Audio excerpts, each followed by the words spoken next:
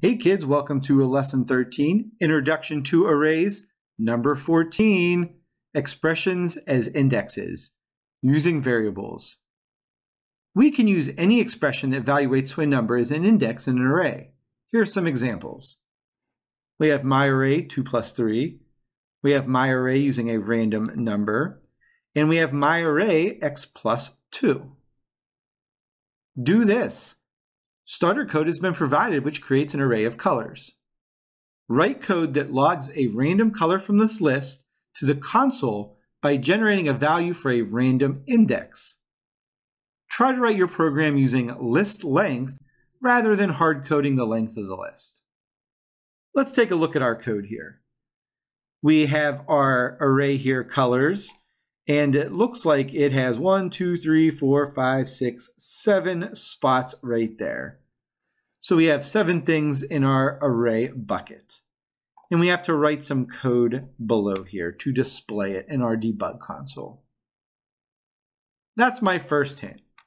I know I need a console.log statement, so I'm going to put that up there. We're going to approach this much like we have everything else in this lesson. What are we trying to access here? We want to display a color, right?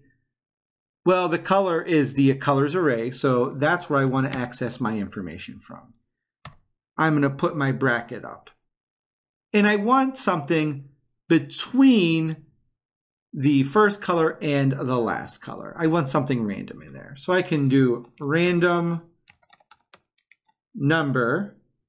And if you remember the random number, if you drag this in here, you have to put your 2 values, right? So our random number is going to be somewhere between 0 and what?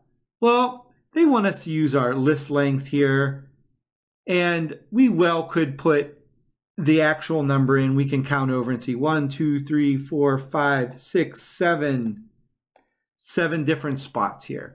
But what if we add to it? Well, if we add to it, we have to increase this random number here. So what we want to do is we just want to access the last number or last element in our colors array. What I'm going to then put is our colors.length minus 1. Then we'll have a parentheses, a bracket, a parentheses, and a semicolon. What this is saying is I want to display in the debug console something from colors. If I took this off and just put console.log colors, I should get just all of the colors displayed here. Run, there's all my colors. What my code is doing here is saying within colors, I want you to pick a random number between 0 and whatever the last element is. So the minus 1. This means we can add to it. We don't have to hard code a number in. We can always just increase it. That's very helpful when we're building a database and we're constantly adding to something. You don't have to count it up after each time. When I hit reset and run, it should just pick a random color. Reset, run, violet, red, red again, and yellow. Looks like our code is working like the example. It is just basically picking a spot in the index, and we didn't hard code the end index in. We just left it open so we can constantly add to it as we go along. Looking back up at our do this, we looked at the starter code, and then we wrote code that logs a random color from the list inside the array.